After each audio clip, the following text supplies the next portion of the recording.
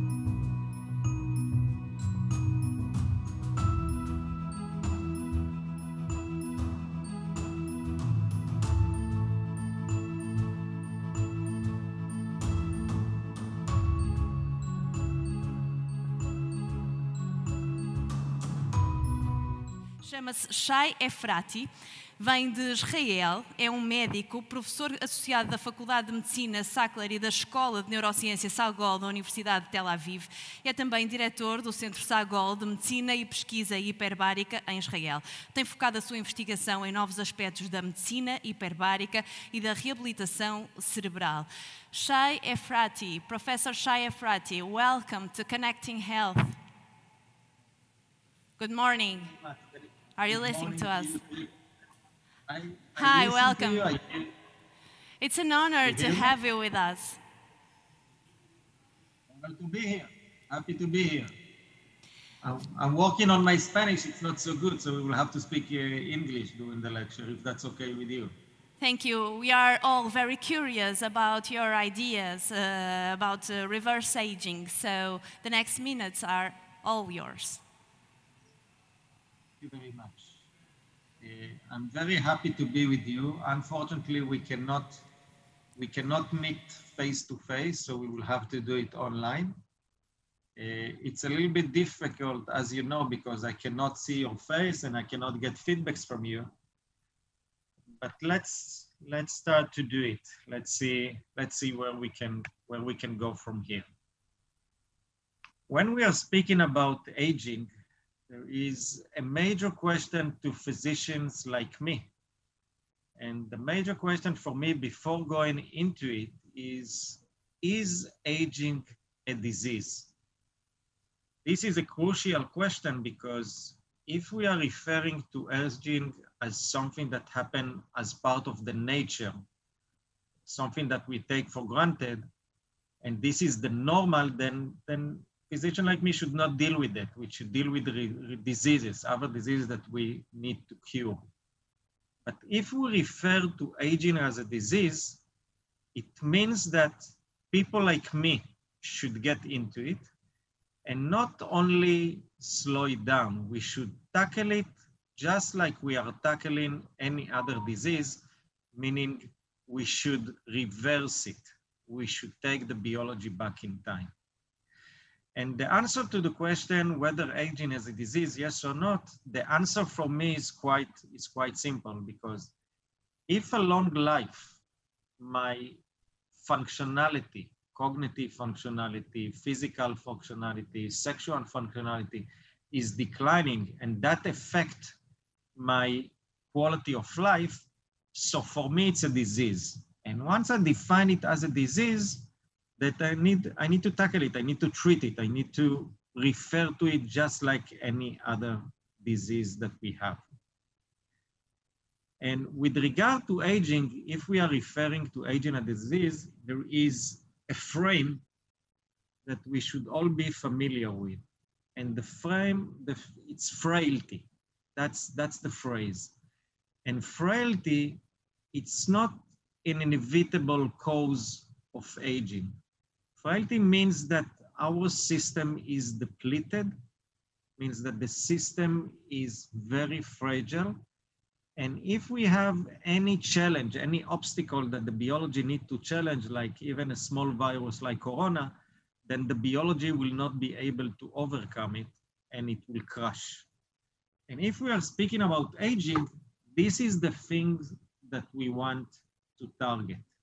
It's not that we are aiming for longevity. This is not the problem. We are aiming to the functionality. We are aiming to frailty. And as you can see in the graph on the right side of the screen, you can see that you can have normal aging without frailty. Frailty is reaching only for a very small period at the end. But look at the other alternative in the blue line. You can see that this guy is going into frailty relatively early. And all this period of time during the frail period is not, it's not a good time. It's not something that any one of us wants to be in.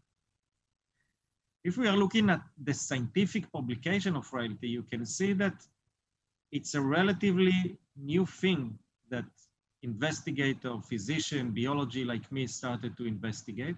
And you can see that it's skyrocketing, meaning every year that passes, we have more and more studies, we have more and more intervention that are aiming to understand better what frailty is and how we can reverse frailty. And should be clear that frailty is a medical condition. This is not an inevitable result of aging. Again, if we want to target something, we need to be able to measure it.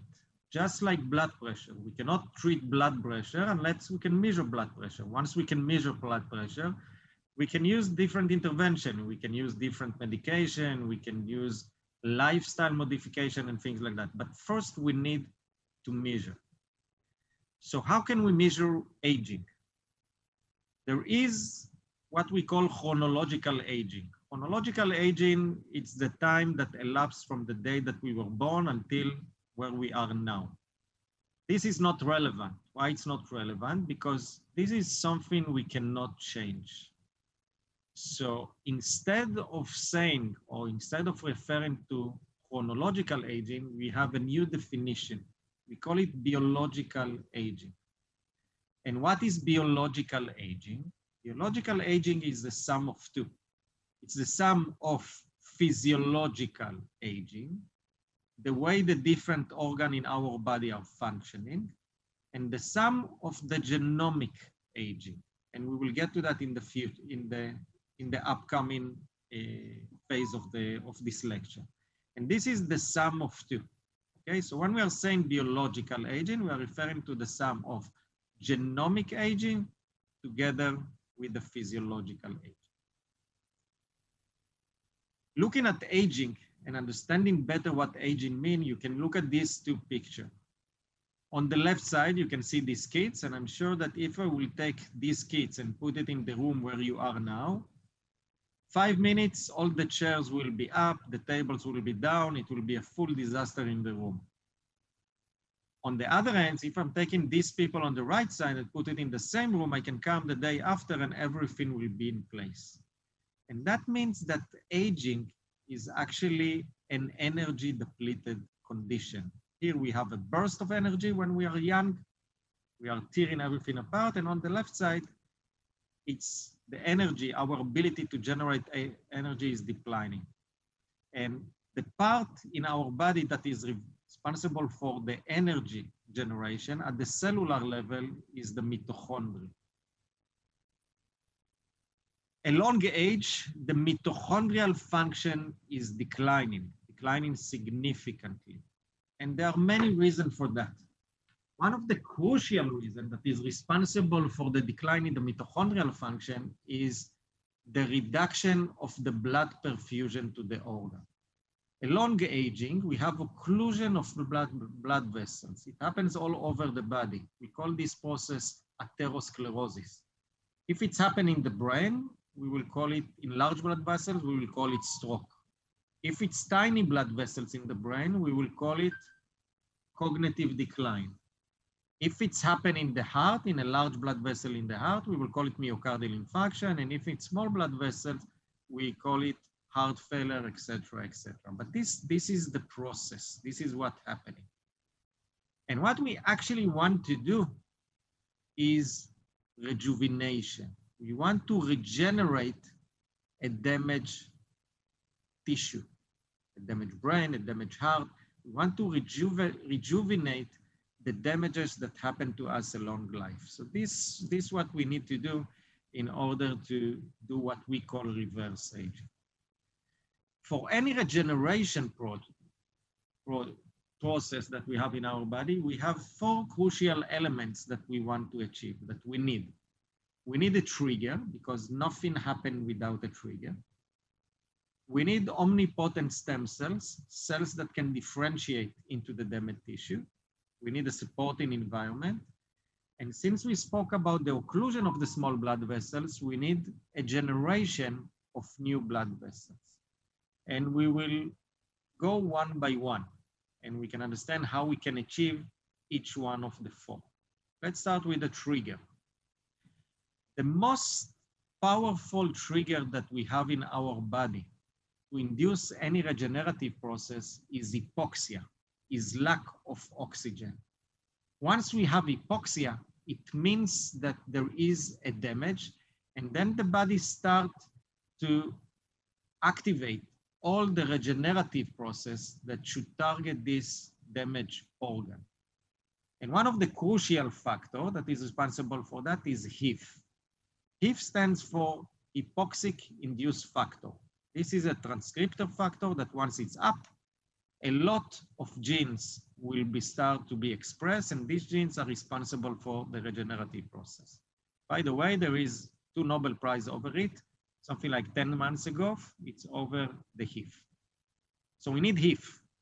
So if we want to induce HIF, so we were thinking what you need to do, you can take a person, hold his breath, stop his heartbeat, he will have hypoxia, and then we will have an increase in HIF. There is only one problem. It's not healthy.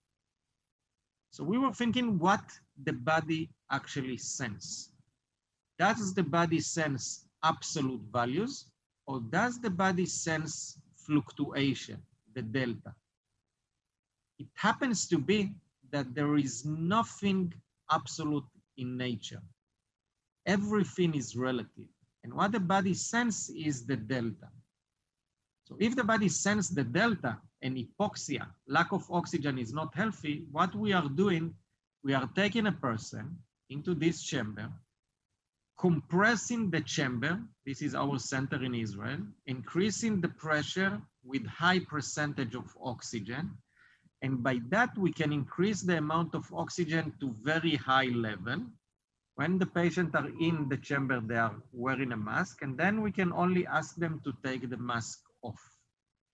Once they are taking the mask off, there is a sharp decline from very high level of oxygen back to the normal value. This decline, this delta, is being sensed by the body as hypoxia. Even though there is no hypoxia, there is hyperoxia. But the body senses the delta and activate the things that happen during hypoxia in hyperoxic condition. We call it the hyperoxic-hypoxic paradox. And once we are doing that, and this is an example from patients that are coming to a certain protocol in the hyperbaric with generation of fluctuation, you can see the increase in the amount of HIF, the hypoxic-induced factor, along this treatment and back to the normal once we are finishing. So we can have the trigger. This is the first thing. Once we have the trigger, this trigger also triggers stem cells. You are all familiar with stem cells, but in order to simplify the stem cells, you know, whoever created us knew that there would be a problem along life.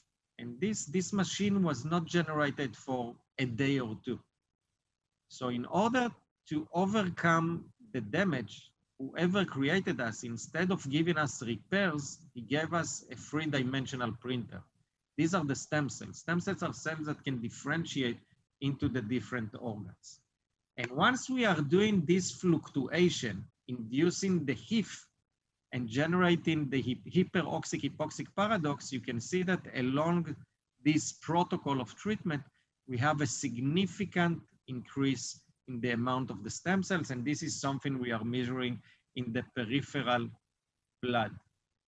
So this is hematopoietic stem cells, and it's clearly seen in the circulation, but what we can also see is mesenchymal stem cells. Mesenchymal stem cells are cells that are located in the tissue, but once we are given this protocol, we can see that their amount is so dramatically increased that we can also see it in the circulation going to different locations in the body. So we have the trigger, we have the stem cells, but it's not enough.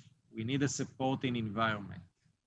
If I will take this plant and put it here on the left in the desert, even though it will be the best plant in the world, what will happen in the desert? Probably nothing, because this environment does not support the growth of this plant.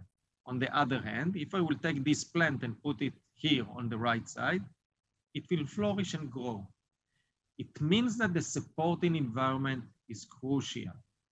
We are playing a lot with stem cells in our lab. We are very good in mice and rats. In mice and rats, we can cure almost anything.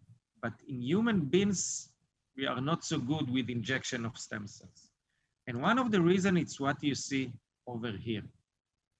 This is a normal perfused tissue, but what happened in humans, like we spoke before, is occlusion of small blood vessels.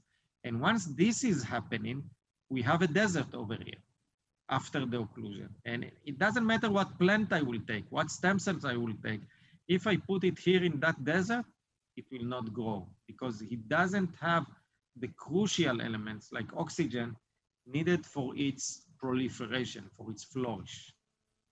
Once we are taking this occlusion and going into hyperbaric oxygen chamber, we are increasing the amount of oxygen that can go into the malperfused tissue by diffusion.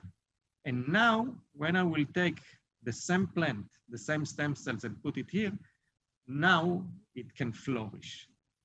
And once I have that, I have the trigger, I have the stem cells, I have the energy, then also an amazing thing can happen like angiogenesis, generation of new blood vessels. By doing that, we are changing the basics. Can we induce that? Yes, of course, because otherwise I would have told you another story. And this is an example from a brain, a mice brain, okay? Unfortunately, in humans, we are not taking the brain out, and we can see over here quite clearly how we can generate the angiogenesis with the repeated hyperbaric oxygen treatment, with the hyperoxic-hypoxic paradox. In human beings, we cannot take the tissue out, but we can see it by perfusion MRI. This is perfusion MRI. The upper row is before treatment. The more yellow and red, the more perfusion. The upper row is before. This is cerebral blood flow before, after treatment, and the bottom row is the delta. Meaning we can see and induce angiogenesis even in humans. Going back to aging in the brain. One of the biggest threats to the Western society is not Corona. Corona will be here in a year or so, it will be gone. But the Alzheimer, dementia, and the age-related cognitive decline, this is the #1 threat to our Western community. And when we are looking at the brain of an Alzheimer mice, rat, or human beings, what we see amyloid plaque. And the amyloid plaque are actually surrounding the occluded blood vessel, the ischemic tissue. Today we understand that the amyloid plaque are not the cause of the disease, but rather as a result of an inflammatory process that happen in a relatively hypoxic environment. How do we know that? We know that because after investigating it for many years and reaching clinical trials and taking the amyloid plaque out, we see that there is no significant change in the physiological function in the brain. So today we understand that amyloid is a marker. It's not a disease. It's a marker of inflammation that happen in the brain. If we are working in animal models, it enables us also to evaluate things directly. We can evaluate the blood flow in a certain location.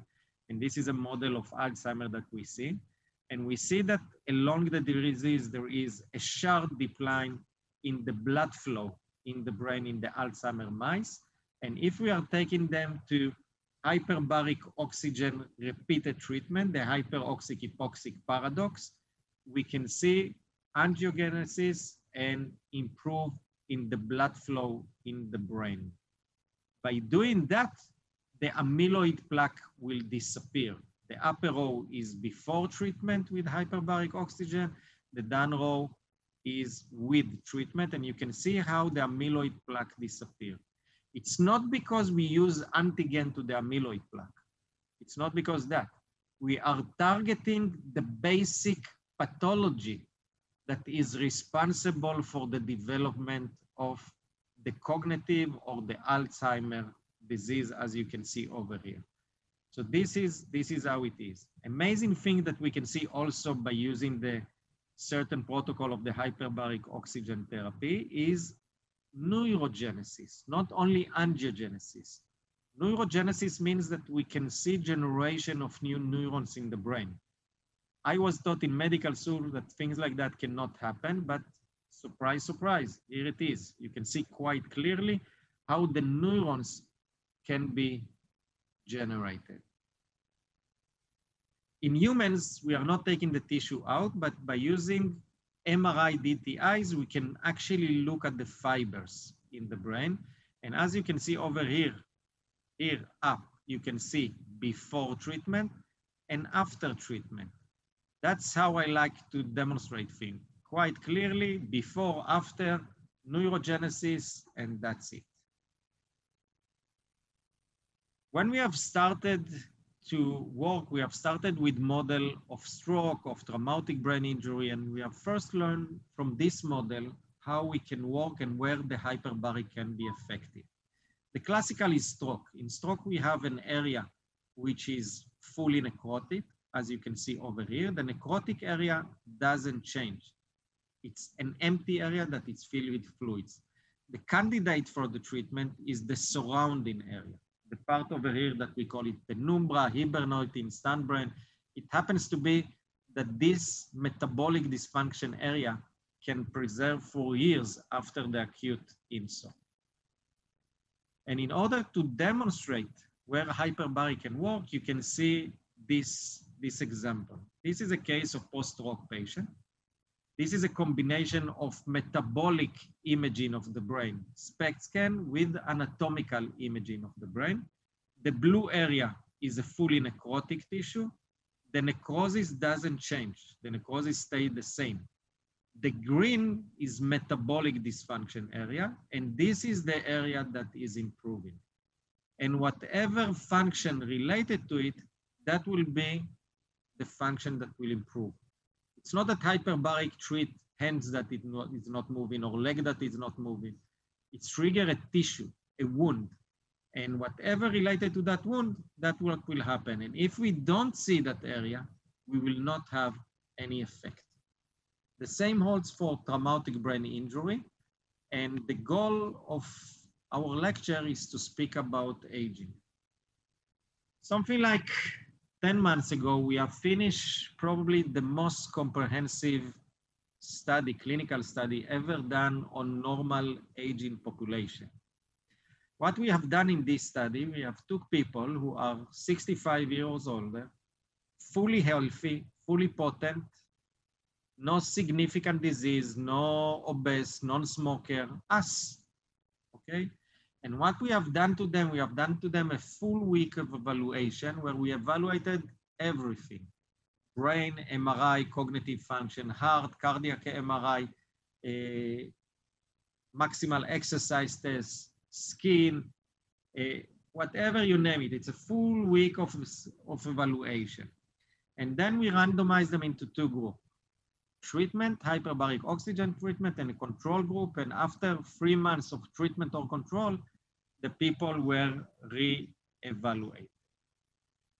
Let's look at the cognitive function.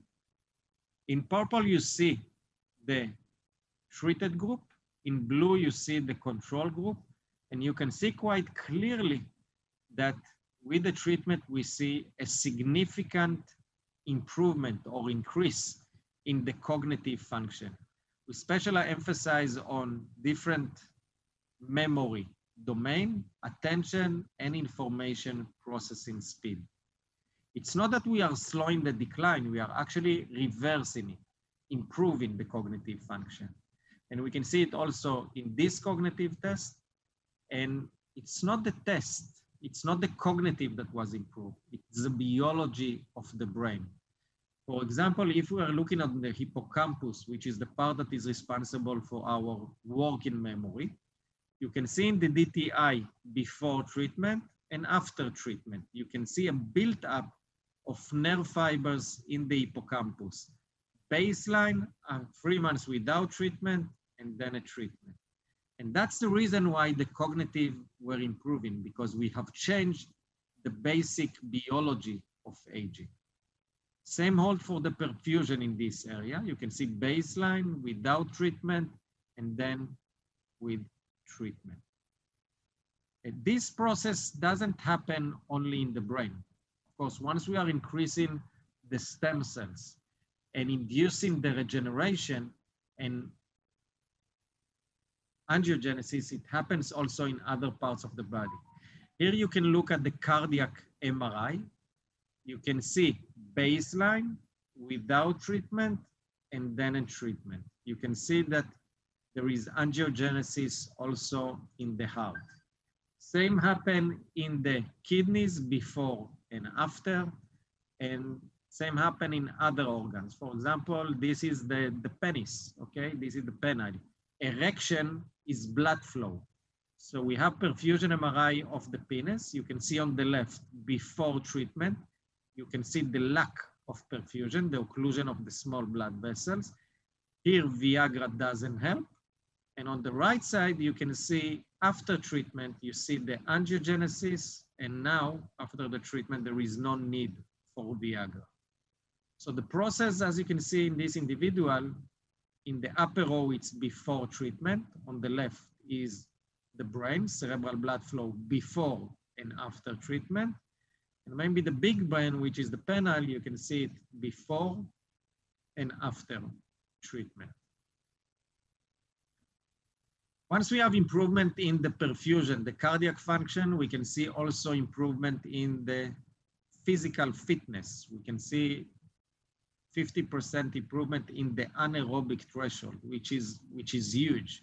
If I will take an elite sport and will try to improve his anaerobic threshold by 50%, it's many years, if ever, of practice. So this is a very significant improvement.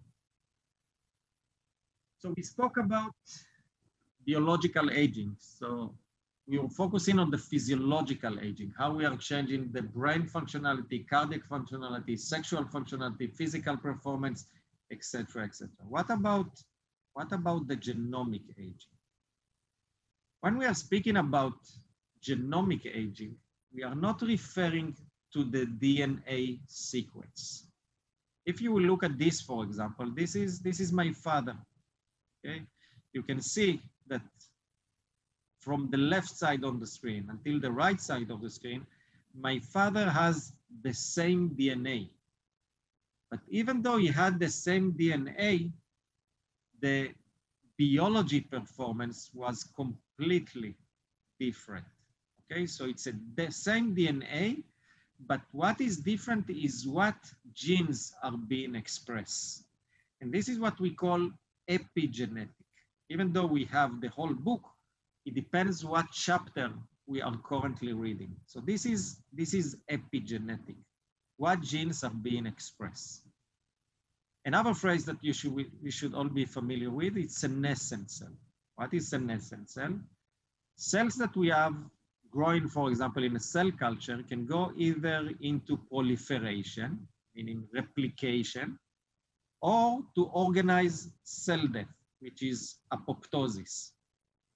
But if I'm taking cells in the lab, the cells will replicate something like 40 times, and then they will stuck. They will not replicate in them anymore and will not kill themselves anymore. And these are senescent cells. These are stuck cells. And these cells are the cells that are accumulating the DNA mutation. And these are the cells that at the end can be developed into cancer cells and to damage to the tissue and inflammation in the tissue. These are the cells that we want to take back. So why the cells suddenly stop the replication? When we are looking at the DNA leads, we can see we have two leads, but at the tip of the DNA, we have a bumper that's supposed to protect the DNA sequence from the damage that happened during the replication.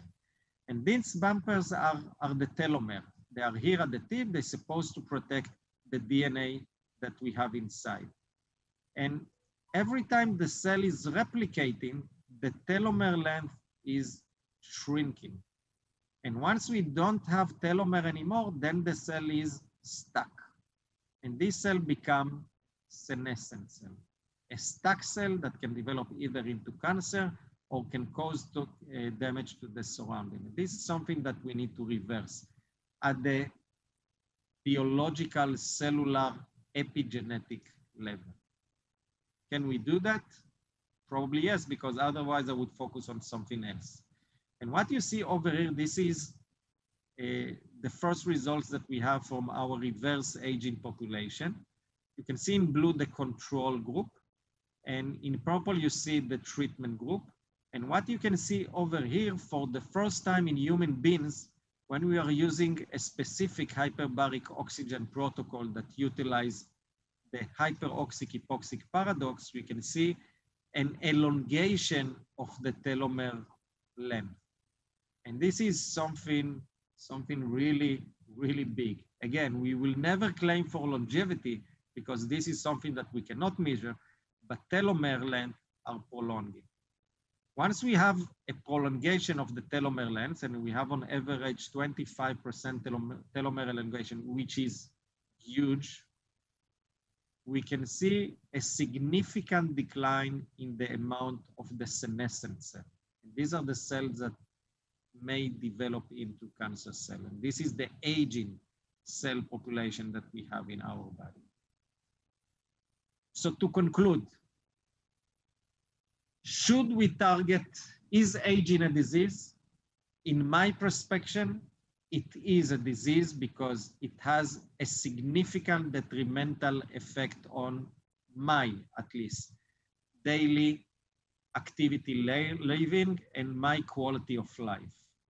So I'm saying that we should not take aging or the age-related functional decline for granted. In order to do that, in order to tackle it, we need to measure it.